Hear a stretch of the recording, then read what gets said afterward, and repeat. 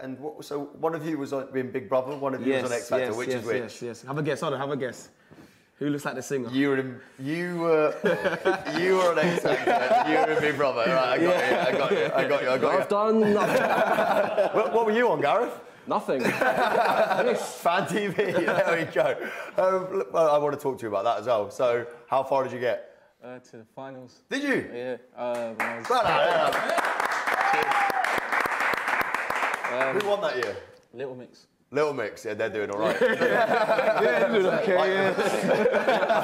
I probably would have voted for them too. There you go. Yeah, I was in a boy band at the time. I started off as a solo artist. Did they do the thing where they put you all together? Yeah. We got put together twice actually. Oh really? Once at boot camp and then a second time at judges' houses. Which judge did you have? Talisa. Talisa? Yeah. I thought I recognised you from that video. Yeah.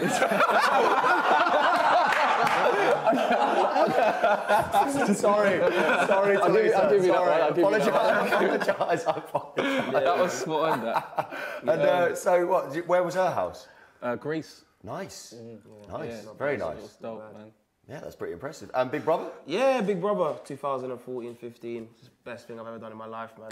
Really? Yeah, a lot of people go, oh, how can you manage it? I'm like, well, at the time I was only 21, going on 22, and when you're young, still young now, I'm 24, but when you're young and you're a little whippersnapper, you want to just do everything. You want to do everything, you want to try everything, you're fearless. So yeah, I went in there, did all right, did 7 weeks. I mean, it showed me a lot of what media is and all behind the scenes and a lot of work that goes into just getting a production just set. You got all the runners and back staff and whatnot. So yeah, man, one of the best things I've ever done, man.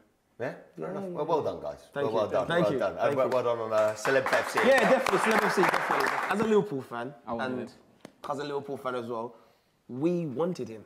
Yeah. Like I was bittersweet when we got Wijnaldum and Tottenham got Sissoko because I wanted it. But looking at it now, Klopp's the man. Did you get your brain warped by the Euros as well, though? Because he was rubbish for Newcastle. No, do you know what? Especially the fact that we signed a £30 million player. That's.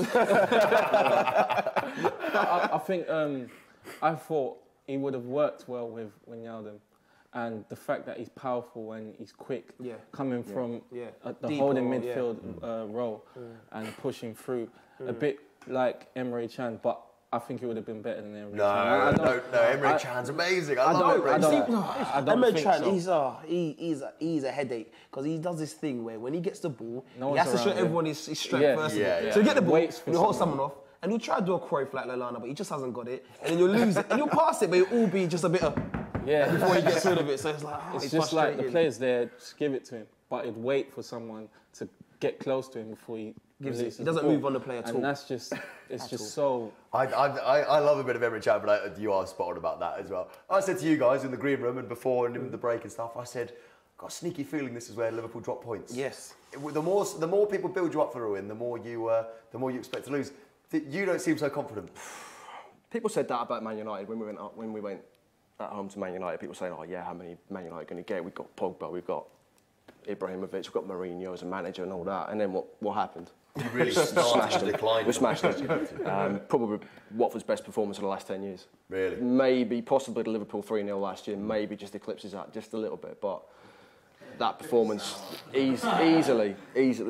Superb performance. But then we went to Burnley the game after, away from home, thinking, yeah, we got this. Yeah, Burnley, they just come up, we're going to beat them. And we played, 2-0, pardon my French, crap. We played awful. Yeah. We just didn't turn up whatsoever. And from then on, it's been a little bit of a struggle, a little bit on and off. Probably lucky to get a point against Bournemouth. Then we went to Middlesbrough, got the result at Middlesbrough, which is a really tough place to go to. The best of times. Just drawn with City. Yeah, absolutely. Hollybass with an unbelievable goal, superb goal. And what was an awful game of football. It was terrible. Yeah, I'm not going to lie. I'm not going to sit here and dress it up. It was awful. And we just ground out a result against Hull City.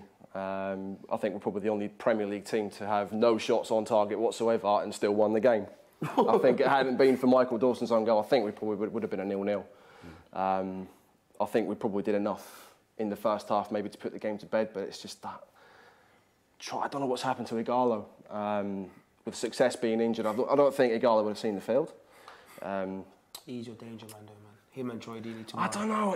They do like to score against us, He needs a confidence boost. I mean, losing his father last year at the back end of last season is obviously it's affected him. It's going to affect anyone. Of course. Every team seems to want to turn up against Liverpool all the time. Oh, we'll be up. I mean, Deeney will be up for this one. He's up for every single game. He described the game. He described the game last year and said that they battered Liverpool last year, and he's described it as it's going to be war tomorrow. I think it was Klopp's first game. It shows that everyone wants to beat Liverpool because clearly we're the biggest team in the UK, in the world for me.